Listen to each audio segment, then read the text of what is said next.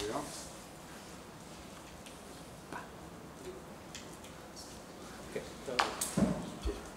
Hi. Buonasera. Thank you very much for the invitation to be here. It's a great pleasure.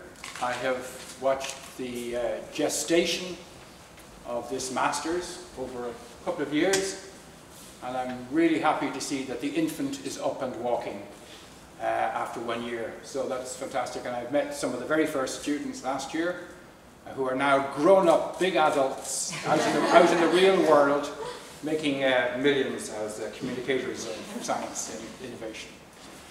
So that's the success of this Masters. It can turn out people with those capacities. So if you don't follow me, please raise a hand and say stop, because stop works in English and Italian. Okay? And we can go back if you like. I hope we have enough time to do that. But I will try to remember to speak reasonably slowly, reasonably clearly. I'll also try to remember not to move around too much, because Alberto has the camera on this point here, and I do tend to walk. So I was asked to speak about images of science in the public sphere, and we've turned this eventually in conversation between us into images of science in the social conversation on science. And it's part of this series, as you know, about images in science seen from various perspectives. And if you'll excuse my Italian, I suggest that we can see images in senso stretto and images in senso lato. And I think some of the talks that you'll hear later will be much more in senso stretto, so they'll be looking actually at visual communication. I'm not tonight. I'm looking at mental images, perceptions, notions, projections, etc., and associations that people make with science in talking about science in formal and informal ways. You might consider, if you're looking where are images situated in social life, you might consider that it's more logical to speak about images being part of imagination. They are, after all, from the same root. And some people do speak, including in our domain of social studies of science, do speak about public imagination, and even, and I think this is an offense to the English language, public imaginations, and even public imaginaries. We love in these disciplines to create new words. The old ones are never good enough, so we have to create new words. Anyway, why have I decided, and why indeed did we decide that it makes sense to situate images differently in the social life, and that is because they are externalized and they are exchanged. And if they're simply in the imagination, there's no sense of them being exchanged. Hence, conversation.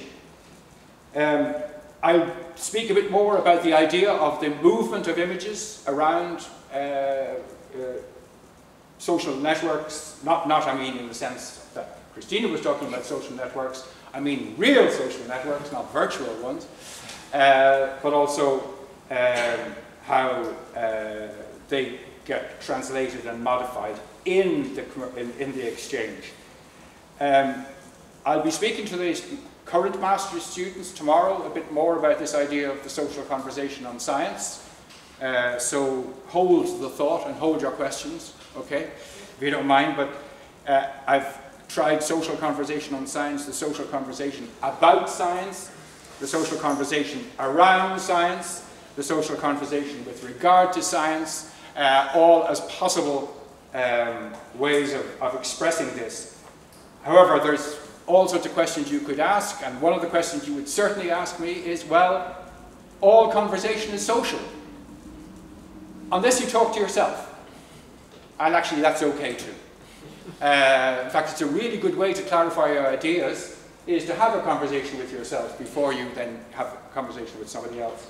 However, I suppose what we're talking about is society's conversations with regard to science. Not just on science as pieces of information, but that relate to science. So hence my confusion, and now your confusion, about what are the quite appropriate terms to use. But let's just step back from conversation for a moment. Close your eyes and paint a picture in your mind of a scientist. Okay? Nobody's doing it. Yes, you are. Close your eyes. Paint a picture in your mind of a scientist. Okay? What do they look like? Okay? You've got an image? So do they look like that person? So honestly, how many people had a woman in their minds? That is truly shocking. That is truly shocking. I did not expect that. This is a scientific experiment of deep significance. Did you have something like that in your mind? Yes, you did. Yeah, the caricature, but also the iconic portrait of the scientist. Did you have something like that in your mind? Do you recognize this scientist? That's Dr. Frankenstein. And as Massimiliano and his colleague who are writing about images of science remind us, because you have to be reminded all the time, Frankenstein was not the monster, Frankenstein was the scientist, well, the doctor, okay? Maybe you had something like that in your mind? Or, hands up, who had something like this in their mind? Yeah, teamwork. And very carefully constructed teamwork, multi-ethnic, and at least 2 genders represented. But you see the point I'm kind of getting at. We have stereotypes, and those are images of science and scientists. And we have also then social research methods, and Christina was touching on this just a moment ago, for trying to access the images that people have in their minds of science and scientists.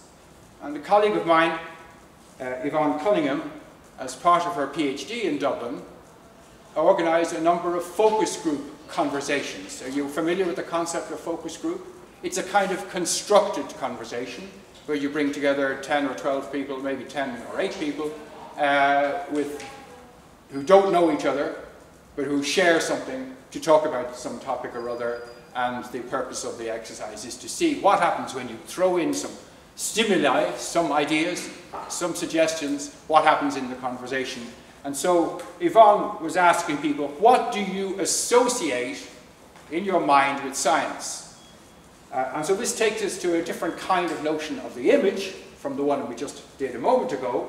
But you'll see that one thing that came out strongly from the conversation within a couple of these small groups was the distinction between the ordinary person, referred to as ordinary Joe, so Giuseppe Ordinario, ordinary Joe, and the extraordinary scientist. And that's not so surprising, but it's an interesting way of accessing those images that people have, is using that technique of focus groups. And it also draws attention to something that will come up again in a moment, this idea of the ordinary and the extraordinary, of the exceptional character of science and of scientists. Interestingly, you will see, and this then speaks to the question of the circulation of images, that the group talking about science and what they associated with science drew on images from science fiction. And so images of science and science fiction get, I won't say confused, but they get mixed in the social conversation about science. And while some people might regard that as a really shocking thing, actually talked to many scientists and asked them where they got their first ideas about science from, and many will tell you it was from science fiction. Even though, as professional scientists, they must regard much of science fiction as a serious misrepresentation and distortion of science and of its possibilities. Okay, so we've got some ideas about different ways of looking at images in the social conversation. So what image does science have of itself? And I suggest that a version of the image that science has of itself is found in one of the classic pieces of sociology, one of the most enduring pieces of sociology ever done. And it happens to be in the Sociology of Science, written 77 years ago, or published 77 years ago originally, during World War II. And where Robert Merton, about whom Massimiliano knows volumes more than I do, Robert Merton distilled from observation of scientists at work and scientists talking among themselves and so on, that they were guided by what he called norms. But what this adds up to is then an image of the scientist. I would suggest to you that it's a benign image, and it's even an idealized image. That they regard the knowledge that they produce as available and owned by everyone, hence communism. Because of the connotations of communism, that word is sometimes rewritten as communalism or communality. It was an interesting choice of word in 1942 in the United States of America, but anyway, communism. Universalism, meaning that all the knowledge is valid everywhere. Disinterestedness, it's a complicated word, meaning that the scientist engages in science without a particular interest in proving a particular thing that's of benefit to them. Okay? When you say that somebody is not interested in something, you say they're uninterested, but disinterested means that they're at a distance from the object. Maybe it works in Italian also, does it? Yeah. Disinteresse. It does, okay. And then organized skepticism. So the skepticism of science, according to this view, is not just, oh, I don't believe that, and I don't believe that, and I don't believe that, which would be disorganized skepticism, but rather it's organized in order to test the validity of anything that is proposed to be true or factual. So that gives you a notion of an image of science clearly as a public good, of science as a benefit to society unconditionally, yeah, assuming that it operates to those norms. And here are two scientists, well actually three, but the two I want to refer to, who maybe meet those criteria rather convincingly. Bottom left is a man called Ernest Walton, and he's seen in 1932 in Cambridge with another Ernest Rutherford. Ernest Rutherford from New Zealand won the Nobel Prize in 1908. In 1932, Ernest Walton from Dublin split the atom. That's the way we say it in the vernacular. Yeah, nuclear fission. He split the atom along with his colleague John Cockcroft. And 20 years later, 19 years later, they were awarded the Nobel Prize for Physics. The story is told that on a Saturday in October or November of 1951, a friend of Ernest Walton came to dinner at his house, as he frequently did, in the south part of Dublin, and came into the house and said to Ernest, "What are these flashbulbs doing here?" Now, most of you are too young to know what a flashbulb is. So when pressmen came to take pictures with a camera in the 1950s, they came with a camera about this size, with a big thing at the top of it, which contained a bulb. When you opened the shutter, the bulb lit up, just like Christina's going to do now in a second with a flash from her phone. But it then meant you had to take that bulb out, put another bulb in. I bet you don't believe me, okay? This is true, okay? So there were these used flash bulbs on the table in the entrance to Ernest Walton's house, and his friend said, "What are they doing there?" Oh, and he said, "Oh, I forgot to tell you. The press were here today taking pictures. I've just won the Nobel Prize." And the story, I think, is a lovely story, because Ernest Walton was a very humble man. And actually, it may be not entirely irrelevant that he was a man of Methodist background, from a low church. In fact, his father was a minister of the Methodist Church. And so humble a man was he, or so modest a man was he, that having won the Nobel Prize, he did almost no more research for the rest of his life. He taught students, because he loved teaching students. My brother was lucky enough to be taught by him in the 1960s. Anyway, that's Ernest Walton. And this other man is William Campbell, top left and top right. And William Campbell is from another part of Ireland, and he won the Nobel Prize in 2015 for physiology, it's called. And he had done practically all of his work after he left university, where he would have possibly known Ernest Walton in Dublin. He spent his working life in the United States, and he developed, with a colleague, drugs for the treatment of parasites that are common in tropical countries, including a parasite that causes river blindness. And you may know that millions, tens of millions, maybe even hundreds of millions of people are affected or at some time in their life by river blindness. And the drugs were called ivermectins. And William Campbell persuaded the company that had commercialized the drug to give it free to less developed countries. An indication of a benign science, a science conforming to those norms that we have just seen.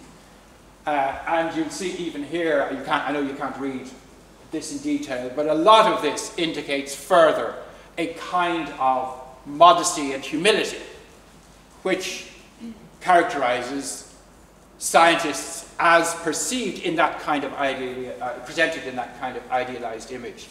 Actually, if you are getting to the visual images, I love this one on the top left. You know, he has 2 shelves of microscopes. Yeah, he's a biologist, and those are the kinds of microscopes he would have used as a student. And in fact, this piece of paper he has in his hand, or it's not, it's a piece of cloth, is the cloth that he has had a student to keep anatomical samples in that he was going to dissect in the laboratory. So that piece of cloth probably contained a frog at one time. Anyway, and in fact you'll find him saying things that he feels almost like he's an imposter getting Nobel Prize for this work, and so on. So, the benign image of science. And there is possibly, and there has been offered, a contrary view. And again, Mastroianni will be very familiar with all of this, but Mitrov looked at the life and community of space scientists later than Merton did his work, and suggested that he could come up with a counter norm for every one of Merton's norms. Yeah? So where there was skepticism in Merton's view, there was dogmatism, organized dogmatism. Where there was disinterestedness, there was also interestedness. Where there was universalism, there was also particularism. And more science is done with focus on the smallest of details in the most confined of circumstances. And I think you could probably say that Mitrov's view has been confirmed more strongly in some respects than Merton's view in terms of how science is actually done. So, another set of potential images, or another combined image of science at the general level. Moving on then more to scientists and how scientists are represented. I apologize to those who heard me last year here in the other sala, but I did use this image because I like it so much. It's from a student newspaper in the same college that I've just been referring to in Dublin, referring to this woman as a superhero leading Trinity's science charge. You two remember this one. What's striking to me about this is the use of the term superhero from Marvel comics and that kind of thing, but also leading the charge. So we have a militaristic idea, yeah, fighting something. And if Trinity had a superhero, this might be Professor Lydia Lynch, and it goes on to talk about it being remarkable, prestigious, etc., etc. It's hard to know how she keeps it all together. The report is full of hyperbole about this hero scientist. She's a very interesting and very talented and highly competent scientist, it must be said. She also features in another visual representation which I think is very striking, and it's this portrait of women scientists that hangs on the wall of the Royal Irish Academy in Dublin. And so our superhero, Lydia Lynch, is the fourth person from the left. And you'll see that each of them has been given some object in the image that corresponds with their work, but note they're not in lab coats, they're not in a lab setting, they're not in an office with books and so on. And of course there has to be somebody with the double helix. And she's a professor of genetics. Possibly the most prevalent image of a scientific object, which is itself a constructed image. Yeah. I don't think your chromosomes actually look like that, but it is a constructed image, and it's become one of the iconic representations of science in the 20th and 21st century. I used this also last year, and it fits, however, well with the idea of the superhero. So here's some person, here's a representation of a leading scientist who happens to be Italian and who is the Director General of CERN, the European Organization of Particle Physics, nuclear physics actually, but they don't like using the word nuclear. And she has apparently the key to the secrets of the universe. She has mystical, magical powers. But you reckon, it's when you stop to unscramble these words that you actually realize there's some very interesting things going on there in constructing the scientist for consumption, for perception, for reception in society. The Pew Research Center is a source of numerous surveys. Well, they conduct numerous surveys, and it's a source of prolific amounts of survey findings about various things in society, but including attitudes to science. And you'll see here that last month, well, August of this year, they reported on a survey which was asking US population, or a sample of the US population, what terms they associate with scientists. And you'll see what the headline is: most Americans have a positive image of research scientists, but fewer see them as good communicators. So 89% associated intelligent with scientists. 75% so associated the focus on solving real-world problems. 72% associated scientists with the skill of working in teams. 71% associated them with honesty. 54% associated them with the notion of being good communicators. And then a line is drawn to represent 50%, but actually all of the good things are above the line, and all of the supposedly bad things are below the line.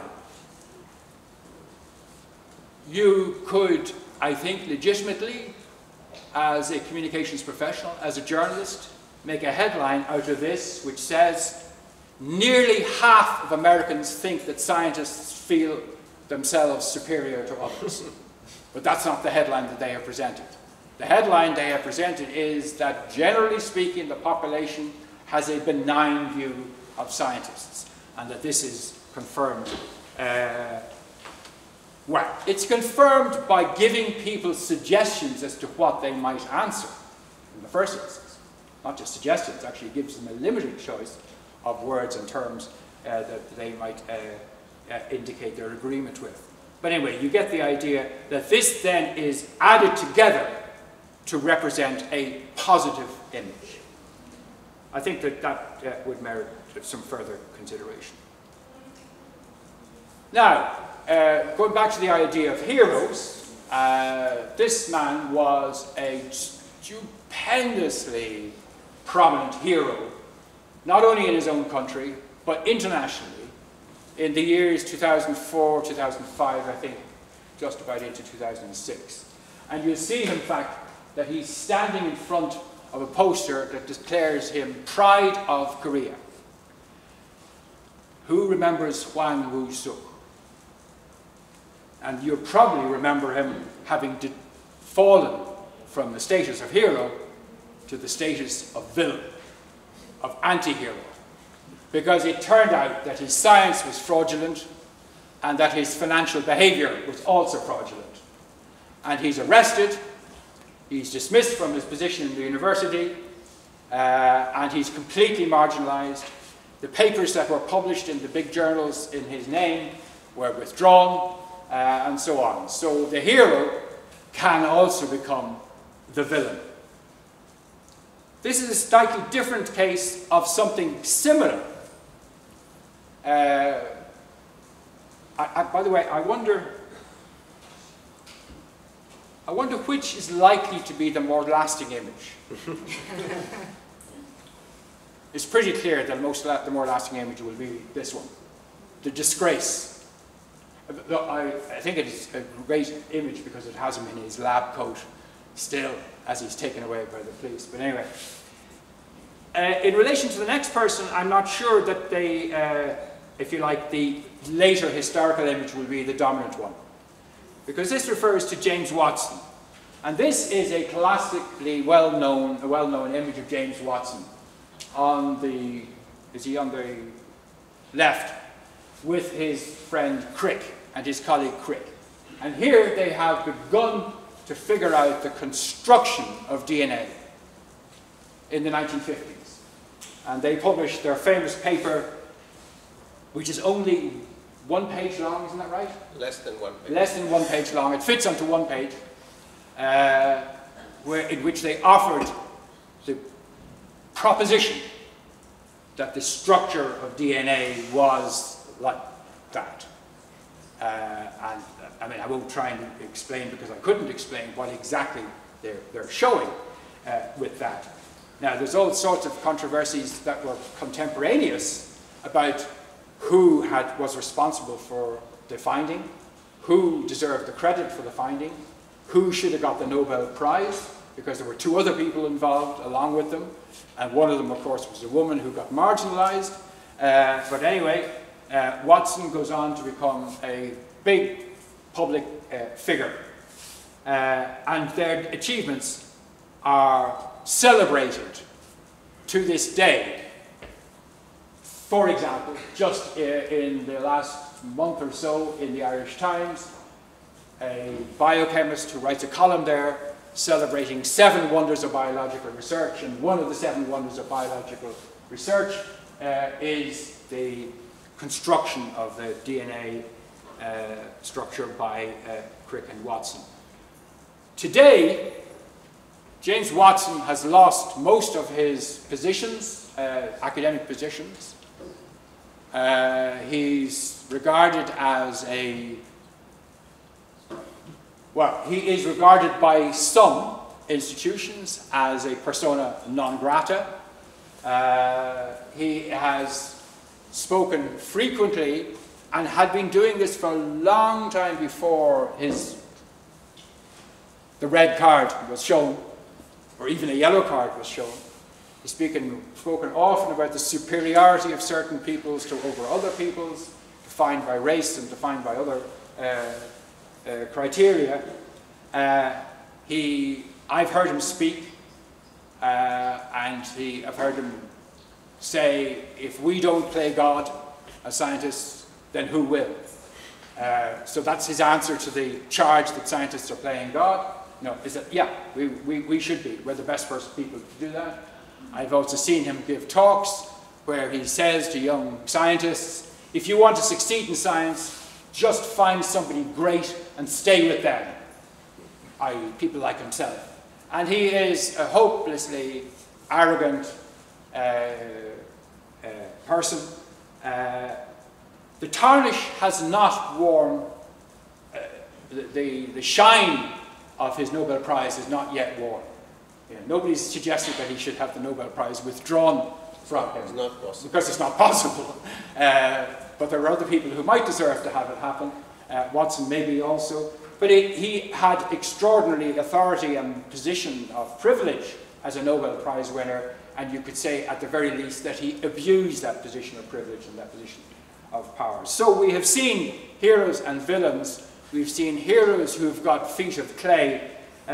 We've seen notions of scientists as good team workers, humble, as brilliant, as dedicated, and maybe eccentric sometimes. And maybe Watson's pronouncements in the earlier phase just seemed a little bit eccentric, and then they became something worse than that. We've seen scientists as sort of saintly, and I've taken that term from something that Massimiliano wrote about the public image of science in relation to Nobel Prizes. But equally, we see images of scientists as competitive, as arrogant, as villainous, as careless, as dull, as awkward, and so on. So we have a range, a spectrum, if you like, of different kinds of images. We have a population of scientists who are distributed across this spectrum and who indeed move across this spectrum of different types. Moving on, I'm sorry, I actually need a tissue at this moment. Sorry, excuse me.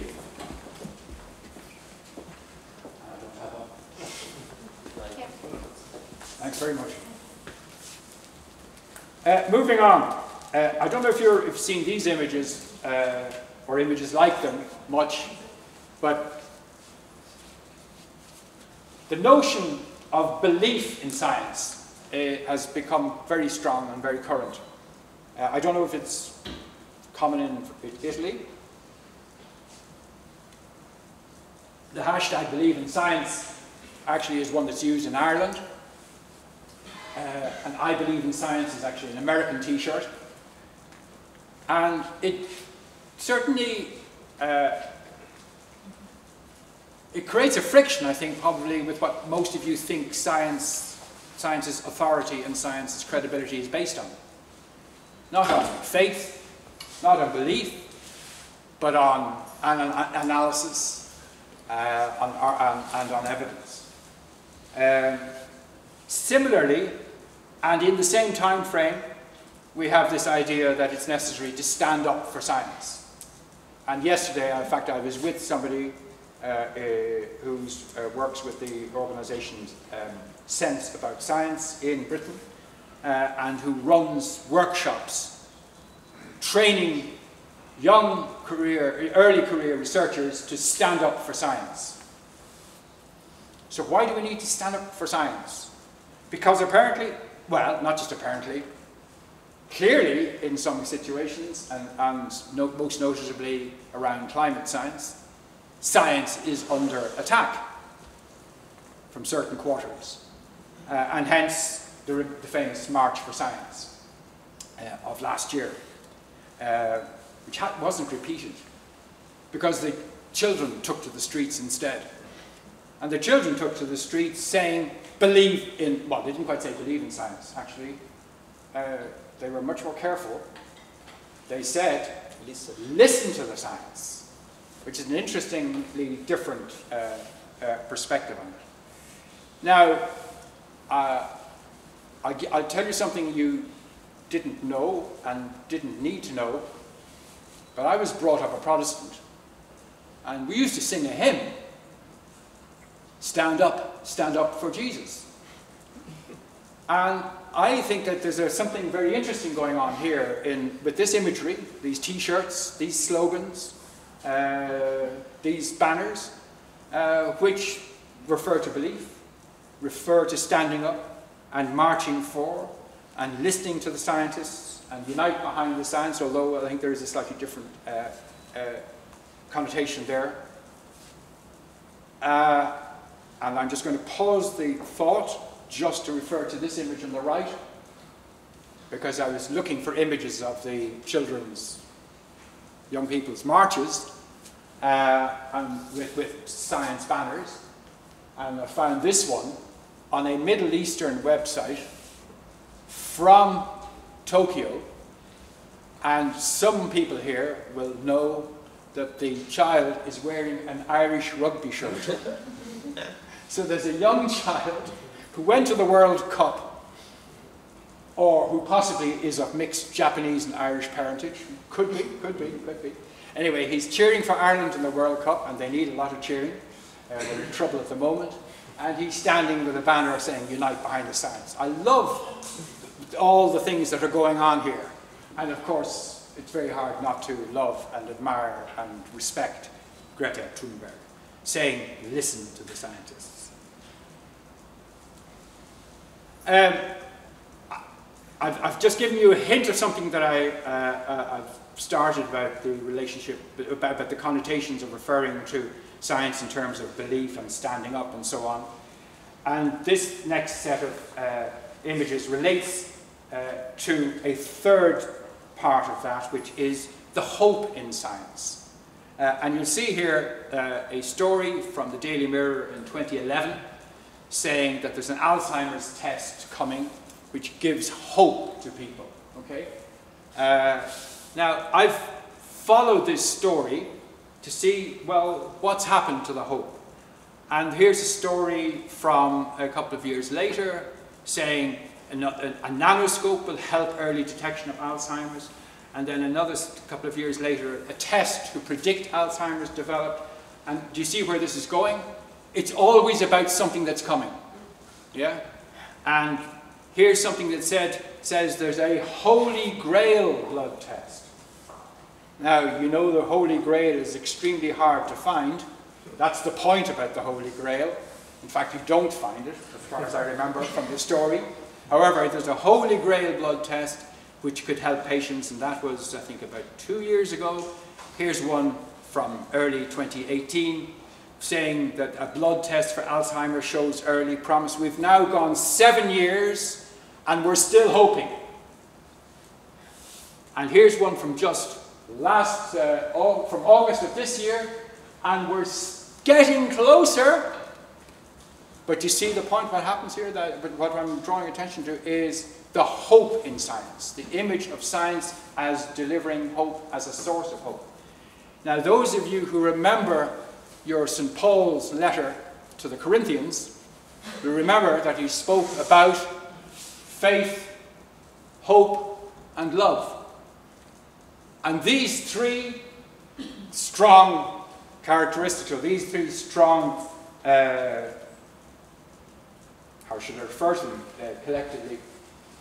Anyway, these three strong terms are attached to religious faith, and they have become attached in quite recent times, in a secular age, apparently, to science.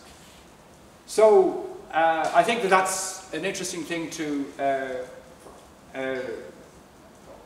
not just to reflect on and to wonder about, but also to observe as it develops, where science becomes something that is to be deferred to, where scientists become a kind of lay priesthood, because they are closer to God, because they can decode the language of God. Do you remember this, what the language of God was? It was what the Human Genome Project was supposed to have revealed in 2000 and 2001. And here's a journal an article in a journal for molecular biologists warning about the use of such metaphors and this possible danger. But the notion of searching for the Holy Grail, the creation of a mystique and so on around science. In fact, the creation of the association of science and religion, science as a religion. This was in a bookshop in Dublin a couple of years ago, where the popular science books were on a table, and somebody in the staff thought it was a good idea to put a little notice beside them saying, "Science!" exclamation mark, the new religion. Who would have thought it? Who would have thought it? When I passed via Galileo Galilei, and ever since then, we thought that science and religion would never be bedfellows, would never be able to compromise.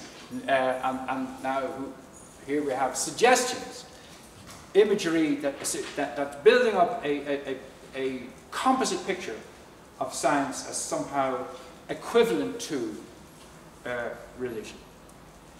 Now, I probably should speed up through the last bits of this. I want to play you a piece of music anyway. I want to just show you some examples of the way in which images from science have infused, and Massimiliano were just talking today about the notion of infusion is potentially a useful one. Images from science have infused wider parts of culture, including, for example, visual culture. These images come from an exhibition of art by Irish artists related to science. And you can see the double helix, of course, comes back. You can see here an image based on how clouds are formed and reform and deform. And this actually is a moving plate on top of another moving plate, which simulates the formation of clouds. And that image up there is 1,000,000 pencil strokes corresponding to billions of neurons in the brain.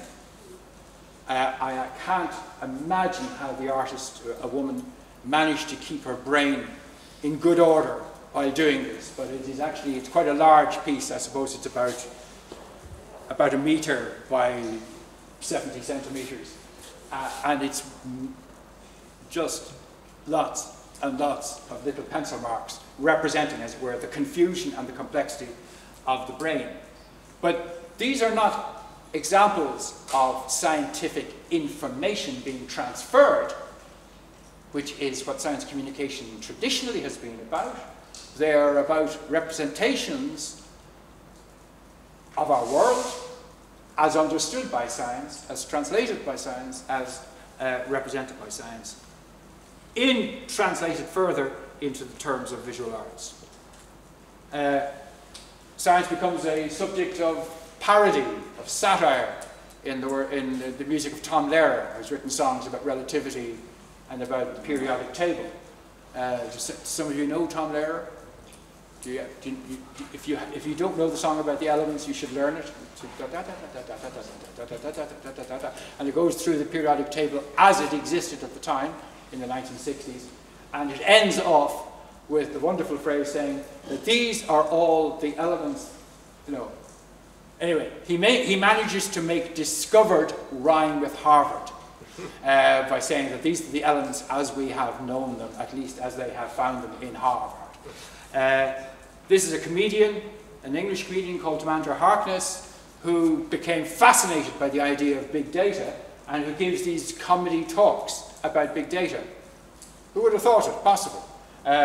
So scientific ideas, scientific information, scientific themes get circulated in society, in culture, in all sorts of different ways.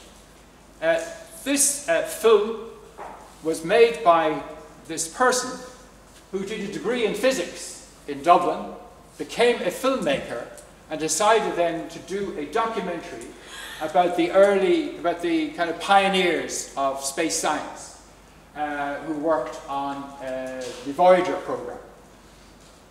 And it's a very, very moving, affecting documentary, and it affected this person, who is a singer.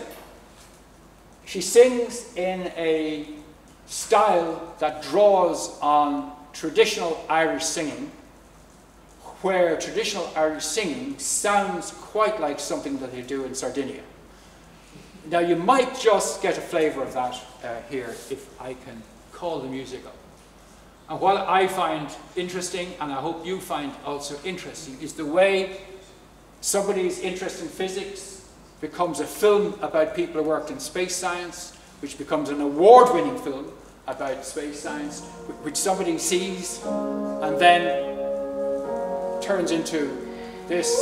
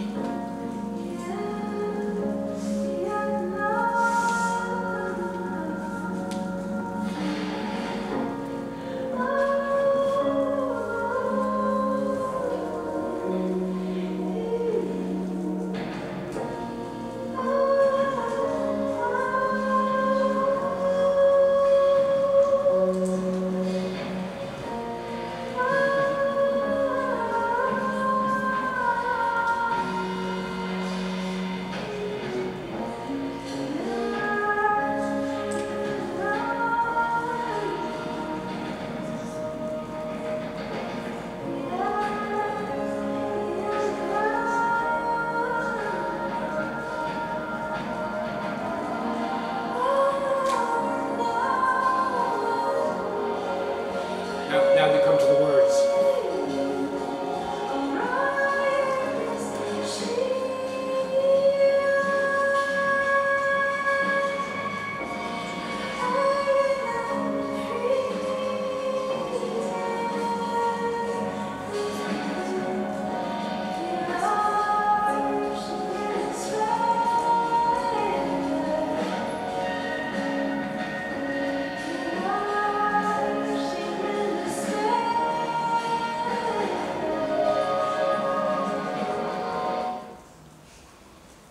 Did you recognize it, the words?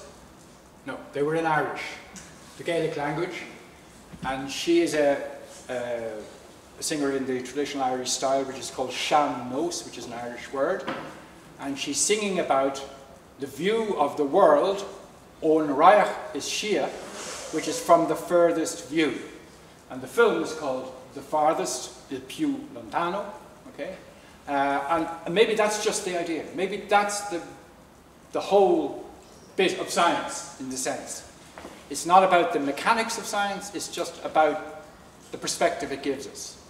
And many people have, remember, about these people who travel in space talking about the Earth as a blue dot.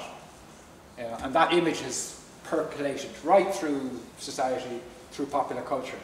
And so what I think we get here is an interesting example of how the conversations with society, within society, not directly necessarily between Emer Reynolds, the filmmaker, or Ethna Nikahasi, the singer, they probably don't know each other, but the kind of remote conversations, lead to an infusion, a percolation of ideas through society, through popular culture. And the ideas perhaps are losing progressively as they spread, they're losing their definition. It might be claimed, or they're taking on new definition. Now, I have other examples also with music, and I'm just going to leave this one without music, although the music for this is wonderfully different from what you've just heard. But later on, if there are any requests for music, I might be able to play this one. But this is another example of the circuit I'm talking about, the exchange of images.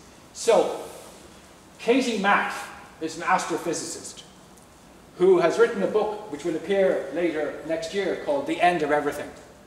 So you better get your copy quickly, because after that there's nothing to do. But what she, and many more have said this before her, say, is that if the universe has been expanding, as it has been over millennia, well, equally the universe could contract.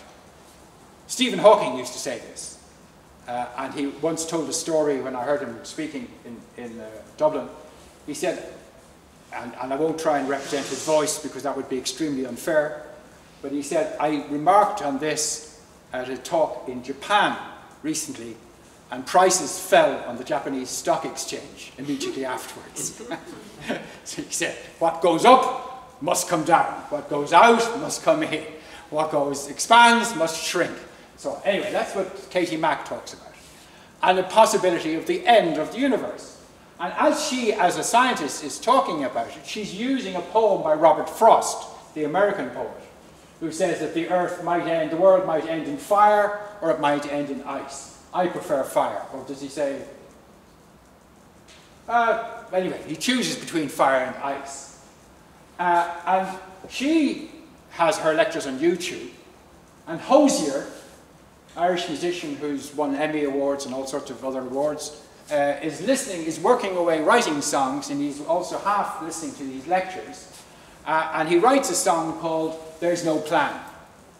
In other words, the world is not conforming to somebody's design. There's no plan. There's no hand on the rein, that the rein is what holds the horse. Yeah? As Mach explained, there will be darkness again. Now, how many astrophysicists are name-checked in a popular song? Yeah?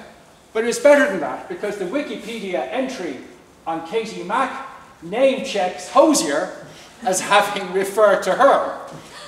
So you couldn't make this up as an example of how the ideas and the images circulate and are exchanged and transformed. And the song is a really powerful song. There's another twist to the story, because Katie Mack, who uses Robert Frost poems to illustrate her lectures, has now written poetry herself, one called Disorientation. I want you to believe in the universe. It's actually a lovely line, but I haven't got time to spend on it. This is another Irish musician, Conor O'Brien. He's part of he is The Villagers, and he stood up on stage in a park in Dublin in July when I was listening to him, and said, the next song is about Ada Lovelace, a mathematician and scientist from the 19th century. And then he sang it. And Ada Lovelace was the daughter of Lord Byron, the English poet. And she was regarded as one of the very, very earliest programmers. She worked with Charles Babbage on the first machine, which was a kind of prototype computer. And his song doesn't refer to computer science or programming or mathematics. It refers to her as some kind of fantastical, fatally beautiful person. Put it that way. But I mean, again, how many times do singers stand up? He's a very popular singer, got a huge international following. How many times do singers stand up on stage saying, I'm going to sing a song about a 19th century mathematician? Yeah. So, again, I think the fact that I could find 3 examples from Irish popular music performers suggests there's an awful lot more out there. Yeah? I suppose that's really what I'm trying to point to. I can't deal with that, but here we, I think, have seen examples of science as a source of inspiration and of wonder, also humour, and the example I was going to give too would have given us a sense of an image of science as providing comfort and protection. But the last image I want to put up there, it relates to the idea of there being a street called Via Galileo Galilei. All over the world there's iconography of this type. Plaques and street names that commemorate scientists, yeah? And what they do, this one is in County Wexford, near where I live. Equally, this middle one, and that one is in Canterbury, Christchurch in New Zealand. And you'll know something about them all. They're all dead men. And so there's now a huge iconography of science that is of dead men.